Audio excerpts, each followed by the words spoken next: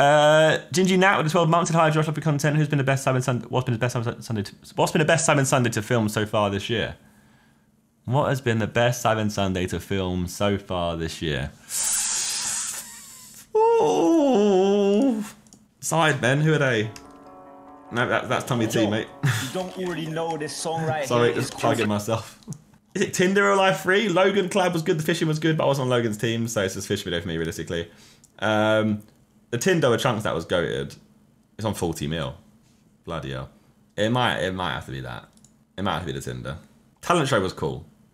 But it was hard to get. It was hard to like feel like you could put your stamp on it a lot, you know, because like as a judge, like they're all very good. They're all very talented people. So I couldn't be like, oh, you're shit, because they were talented.